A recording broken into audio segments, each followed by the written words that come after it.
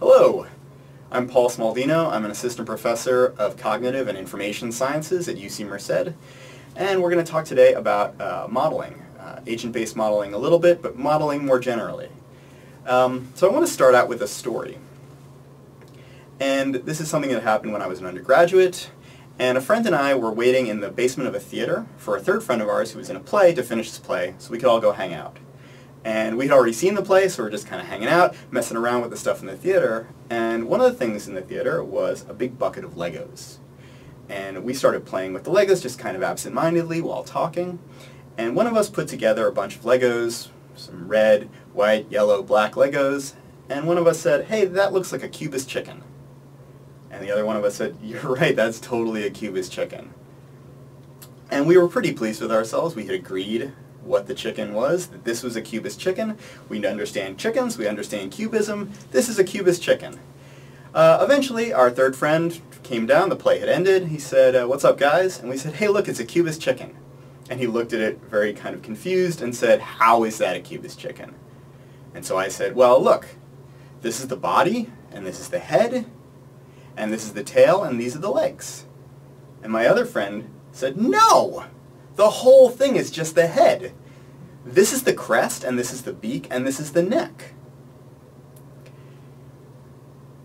What happened here is that we were using language to talk about a concept, and we were able to agree on what the thing was using a kind of vague terminology. When we had to define exactly what we meant and what all the parts are, we realized we weren't talking about the same thing at all.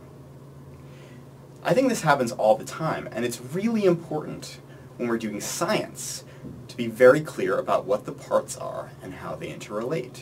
Because when we're trying to understand the world and create explanations, those explanations are based on a breakdown of any system into parts and relationships between those parts.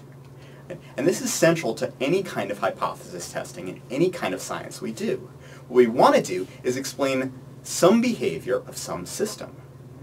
And so that system can be decomposed into parts and interactions between those parts. And any explanation requires that decomposition into parts and interactions between parts. Now, an important thing to remember or to realize is that there is no single best decomposition of a system into parts or relationships between parts, right? So imagine we're trying to explain something about, let's say, an economic system. We might say that the important parts are companies or firms or the institutions involved. And we can imagine those institutions as having behaviors and interactions and come up with an explanation based on that. Or we might say, no, we need to take into account the behaviors and interactions of all the individual people. And that is a different kind of decomposition. And one is not necessarily right and one is not necessarily wrong. Depending on the question, how we articulate the parts of the system and the interactions will come out of what kind of explanation we're looking for. So this brings us to models. Right? One way that we come up and test explanations of complex systems is using models.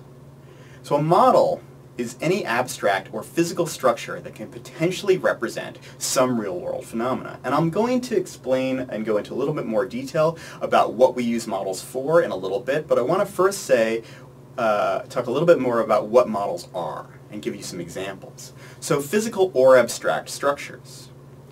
So a physical structure could be like this. This is a scale representation of the San Francisco Bay. Right, this was built in the 1950s in order to make policy decisions about whether or not to build a dam in the bay.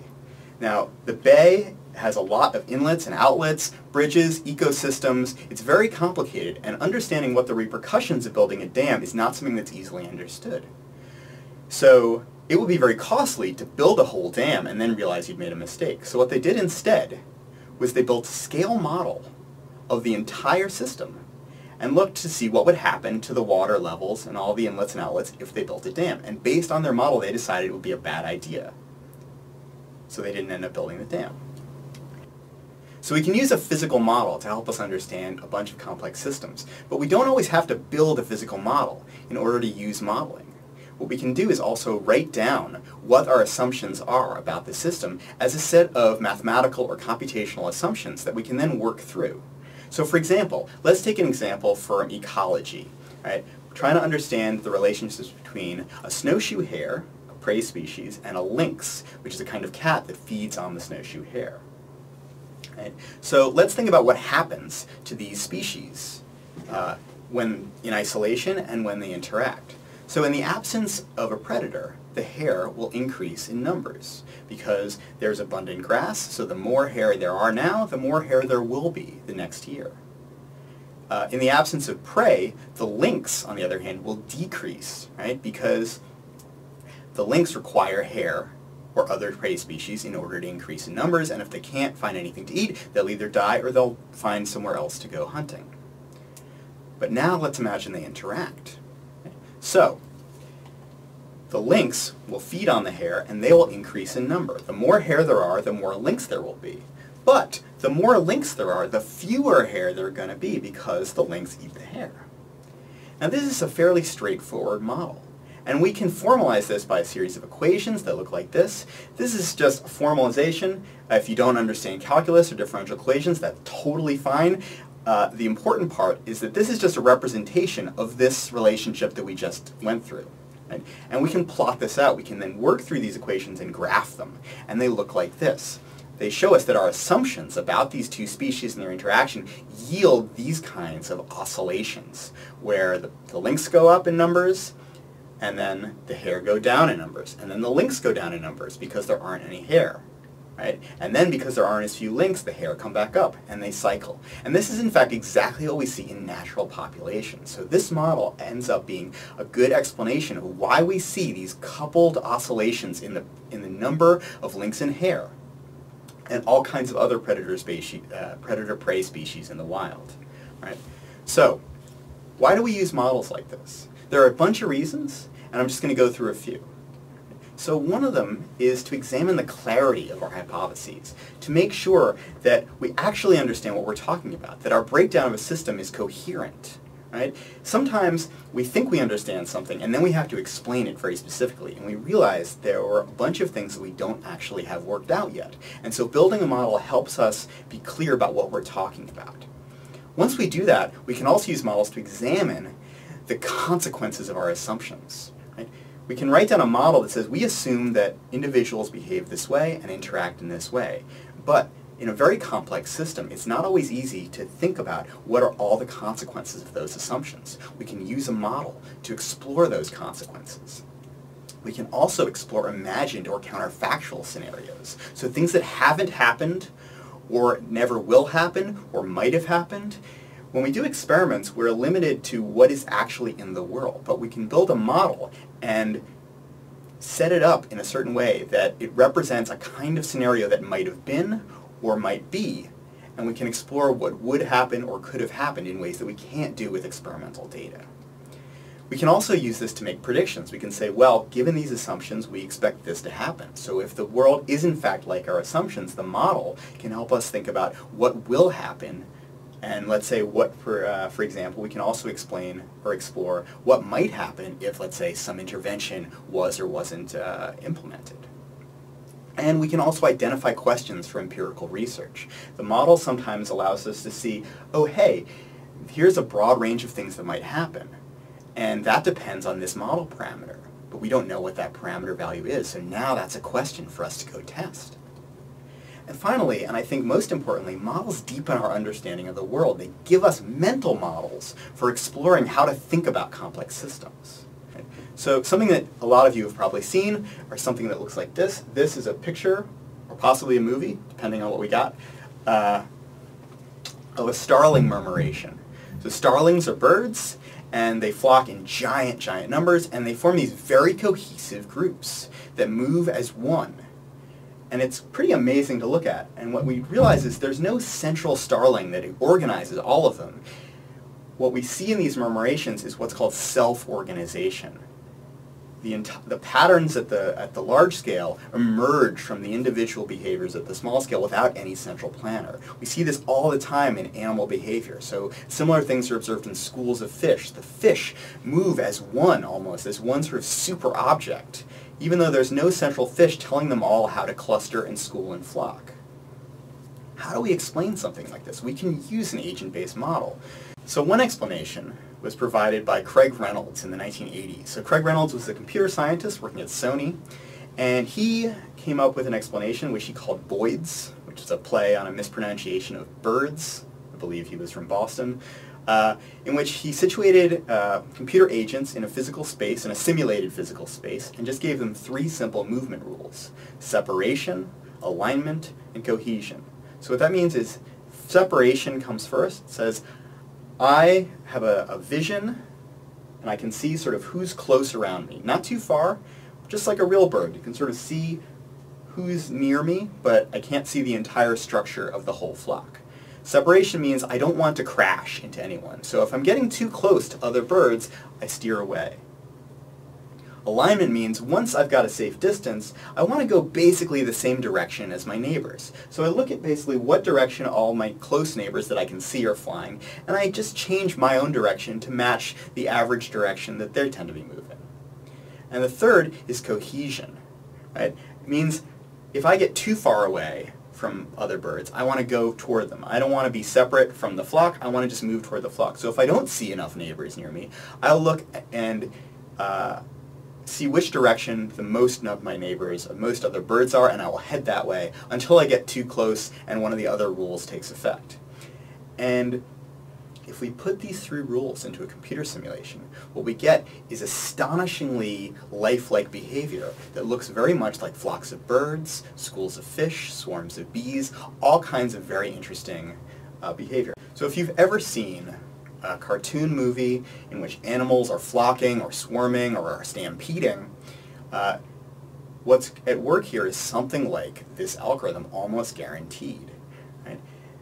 When there are hundreds or thousands of individuals all moving together, these aren't individually drawn just by someone who's studied the behavior of herds, and they aren't individually programmed by a computer programmer to get every step of the whole thing. Rather, simple rules at the individual level are programmed in, and then the complex behavior of the entire herd emerges from the interaction of these rules. So these rules are a model for the behavior of individuals that we then test by showing how similar they are to different kinds of swarms. You can get more complicated if you've seen movies in which tens of thousands or hundreds of thousands of people are battling on, let's say, on a battlefield. Right? This is an agent-based model. The rules for individuals attacking and withdrawing, moving as a herd, not running into each other, are programmed in at the individual level. And they're distributed among all the individual agents and then simulated, and all their interactions come from the local perception and behavior of all those individual agents. The computer agents have access to the information only of who's immediately around them and respond accordingly. And the behavior that we see that looks like a realistic battle or escape or attack emerges from all these individual behaviors. So I want to go over in a little bit more detail a single example model from the social sciences to think about how agent-based models are used to understand something. And I'm just going to briefly introduce a model by Robert Axelrod on the diffusion of culture. So this is Axelrod's culture model. This was published in the late 1990s, and it's based on the empirical question, the observation that cultural groups are internally similar, but they maintain boundaries. They maintain their differences from each other. So an example I like is that in the United States, everyone speaks the same language, but in the South, they call what they call Coke is what in the Midwest they call pop. In the Northeast is what they call soda. Right? And these boundaries are fairly stuck. And within those populations, everybody uses the same terminology. You can get a lot more detailed, and there's a lot more depth there, but that's kind of a fun example. All right? So to try to explain this, Axelrod just made a couple of simple assumptions.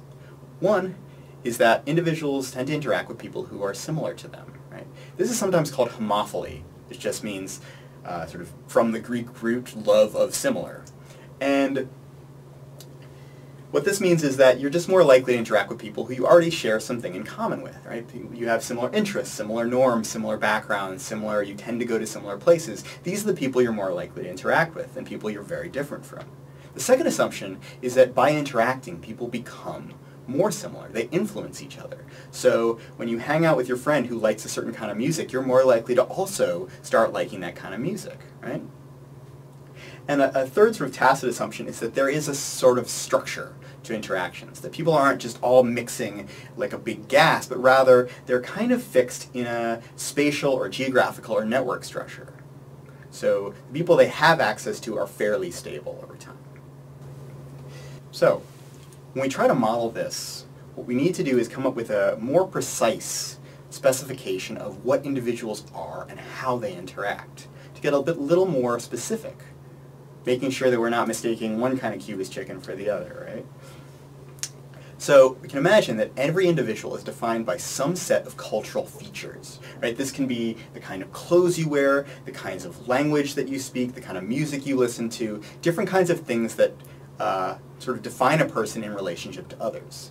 And then each of these features can take on some number of values that are some number of different traits. So for example, you might like rock music and someone else might like hip-hop or country or classical. And these would be differences along that particular cultural feature. So for example, we can think about, imagine a case in which there are 4 cultural features, each of which can take on 2 different values. So we could have 3 individuals that are represented by a set or a vector of numbers, each of which is, let's say, 0 or 1. That's 2 different values, right? And there are 4 of them. So here, individual A is defined by 0, 1, 1, 0. And these 0 1s could be any 2 things. It's just a way to say one trait versus the other at this particular spot. This particular feature that holds the first spot or the second spot is a 1 versus a 0. Person B is very similar to A. You see that B differs from A in the first spot, but is the same as A in all the other spots. So is 3 out of 4, 75% similar. Person C, on the other hand, is the total opposite of person A. Shares nothing in common with A. Right? Everywhere that A has a 0, C has a 1. Everywhere that A has a 1, C has a 0. They're totally the opposite. So now we've defined how the people are.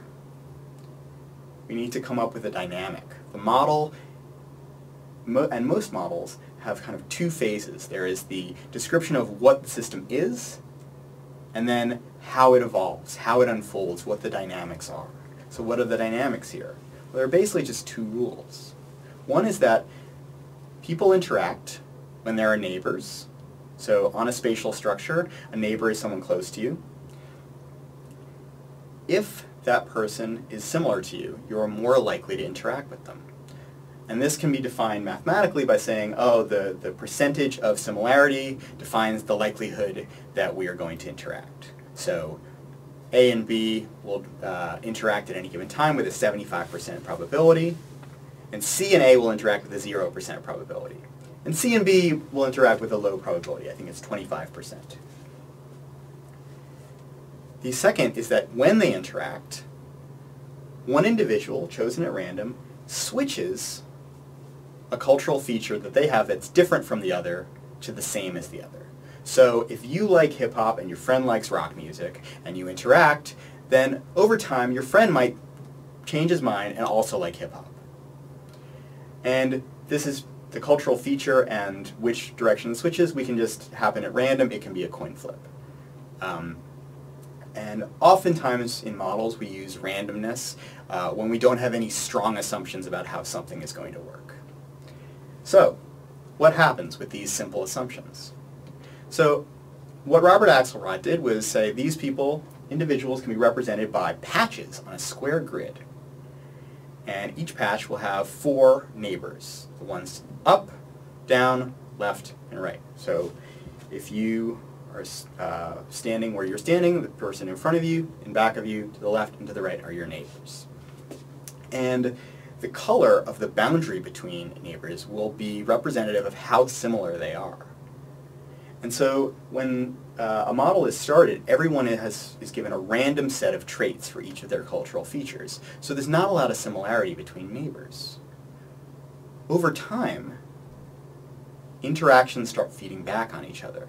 People by chance become more similar, and then they interact more and become more similar, and then they interact more and become more similar. And that means that anyone who happens to be interacting with different people will become more similar to those people and become less similar to the first group. And over time, cultural boundaries can occur, can emerge from this kind of dynamic. So what, over time, so the second graph, and then the bottom third, and then the fourth graph are just snapshots of this model being run over a long period of time. Now what we see is, first of all, there's this very large area of white in which most people in this population are all the same. And there are no boundaries between them anymore because they're all the same and they share all their cultural features. However, there are a few little areas in which everyone is different from the main group but the same as each other. And this kind of dynamic helps us to explain why we see cultural boundaries between groups and why we see cultural coherence within groups. Now obviously there are going to be a lot of things that are not captured in this model. Right? You may think, but wait a second, people are not totally captured by this dynamic. People share lots of things in common regardless of who they interact with. People maintain differences even when they interact with people all the time. Of course that's true. And this actually speaks to another strength of models. They help us identify gaps in our explanations. When we say that such and such is not explained by this model, now we've got a new question that we can take the model to, that we can develop new models for and richer explanations. Whew. Okay, so in summary, the world is complicated. When we try to explain things, we can end up talking past each other if we're not really clear about what we're talking about. And models can help us do this, and in doing so, maybe help us explain the world a little bit better. Thank you. Thanks for watching. You can easily find me on the internet using all your internet-y devices. Look me up. If you have any questions, hit me up with questions, and I'll talk to you then. Thanks a lot.